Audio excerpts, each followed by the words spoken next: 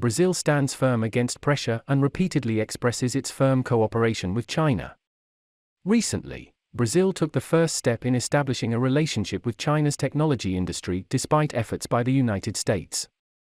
During Brazilian president's visit to China from April 12 to 15, he agreed to establish a working group with Chinese leaders to develop semiconductor production in South America. However, contrary to Brazil's approach, the United States-led alliance is actively trying to suppress China's nascent semiconductor industry. These measures include cutting off China's supply chain for semiconductor equipment and materials.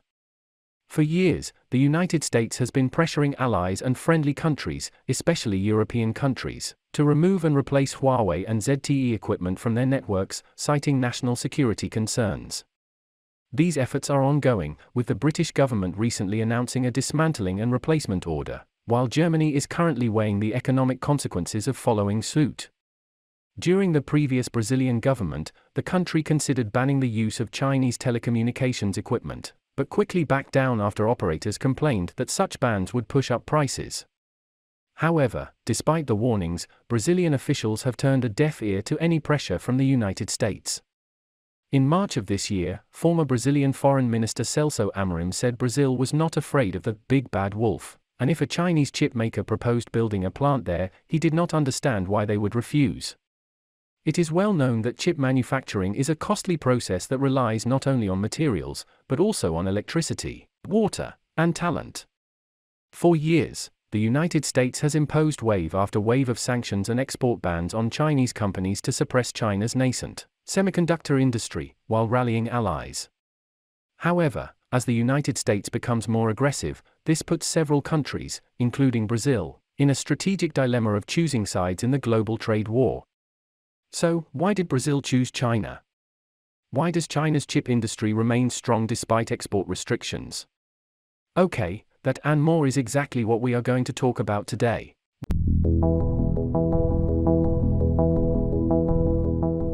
One of the most reasonable factors is cost. The United States and Europe have promised billions of dollars in subsidies and tax breaks to convince wafer foundry operators to build wafer fabs in their countries. The US Chip and Science Act has invested $39 billion in this endeavor, while the European version of the act will allocate €43 billion once passed. The United States and the European Union represent the world's two largest economies. Brazil's GDP is $1.6 trillion, which pales in comparison to the United States' $23.3 trillion, and the European Union's $15.5 trillion.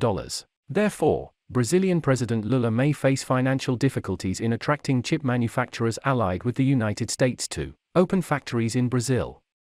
The construction cost of these facilities is not low, especially with the inflation pushing up material costs.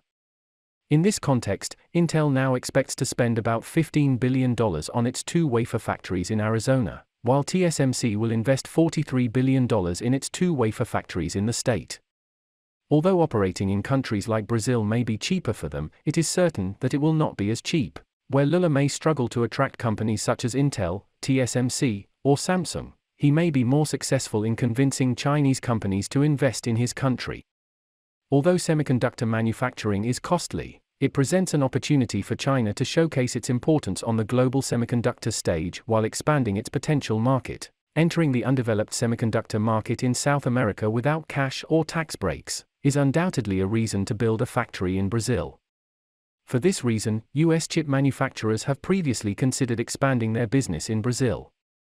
However, a lack of infrastructure, talent, and a history of political unrest has largely hindered long-term, large-scale investment. However, according to the Belt and Road Initiative, China has a long history of infrastructure investment. As a way of instilling goodwill, this initiative aims to create trade routes and ultimately establish a dependence on goods and services made in China. Although the United States has avoided countries with insufficient infrastructure, China has seized the opportunity to cultivate fertile ground for expanding its influence. Meanwhile, pursuing Chinese technology has many benefits for Lula.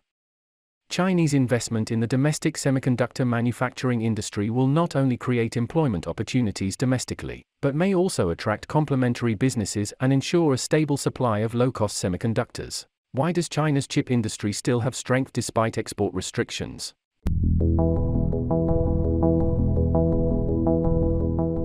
China has just responded to the sanctions by saying, "Do not do unto others what you do not want done to yourself." In early March, the Netherlands took a similar step, saying it would expand restrictions on the export of advanced chip manufacturing technology, including the most advanced immersion and immersion-type lithography tools. These restrictions are expected to affect the overseas sales of ASML's most advanced immersion deep ultraviolet systems based in the Netherlands. Industry experts say that Japan's restrictions will escalate on top of US export restrictions, but China's position as the world's largest semiconductor market means it has room to maneuver. Although the United States, the Netherlands, and Japan together dominate the global chip equipment market, Chinese companies are among their largest customers, especially Japanese lithography machine manufacturers. However, some industry experts say that the export restrictions implemented after the United States announced comprehensive chip restrictions last October may accelerate the progress of China's domestic industry. Blockade will only further stimulate China's determination to develop independently.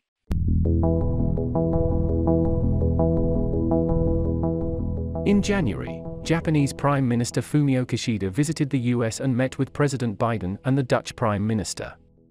According to sources cited by US media, Japan and the Netherlands agreed at that meeting to join Washington in banning the export of certain high-tech chip equipment to China. The Biden administration has already cut off Chinese companies' access to various types of advanced chips and chip-making equipment from US companies. The comprehensive export restrictions launched in October banned the export of advanced computing chips, chip-making equipment, and other products to China. As the dominant player in various fields of the global semiconductor supply chain, the US is able to exert pressure on foreign partners. Although ASML, the world's leading semiconductor manufacturing equipment supplier, is a Dutch company, it procures components from the global market, including a large number of US companies. However, foreign chip equipment companies may also find it difficult to completely sever ties with China, as they still derive a large portion of their revenue from China.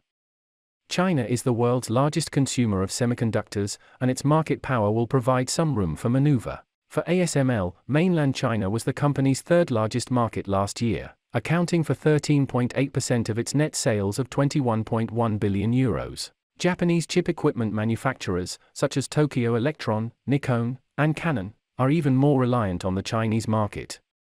The company's earnings reports show that in the fiscal year ending March 2022, Tokyo Electron's sales in China amounted to 566.2 billion yen, $4.3 billion, making it its largest market, accounting for 28% of its total sales. China is also Nikon's largest market, with 28% of its sales in the 2022 fiscal year coming from China. According to the United Nations Commodity Trade Database, Japan's exports of chip manufacturing equipment to China increased by 32% to $11.9 billion in 2021, accounting for 38.8% of total production. Takamizawa, chairman of the Japan-China Economic Association, said that despite sanctions, affected companies may still find ways to continue doing business with China. He said that one method for Japanese companies is to establish local factories to increase sales to mainland China, adding that this would help minimize the impact of Japanese sanctions. Against the backdrop of accelerating tech decoupling between China and the US, some Japanese companies have begun splitting their business teams to serve both the Chinese and overseas markets, while others are moving production facilities for export products out of the mainland. However, Japan was basically silent on this issue before announcing its export restriction plan. An expert in Sino-Japanese economic and trade relations based in Tokyo said that there were differences within the Japanese government on how to respond to the US agreement. The Netherlands also saw resistance from industry insiders and the government to the US export restrictions movement. On January 25, ASML CEO Peter Wennink proposed the idea of refusing to join the US. In an interview, he warned that export controls against China could eventually lead to China's successful development of its own advanced chip manufacturing technology. So, what do you think Japan and the Netherlands will do next? Well, thanks for your watching, and please be free to put your comments below and share your insightful ideas. Please keep following our channel and like our videos. I am Tech Teller, the person to tell you the opinions that worth spreading every day. Thank you so much for your continuous support. Your precious time with us is highly appreciated. See you.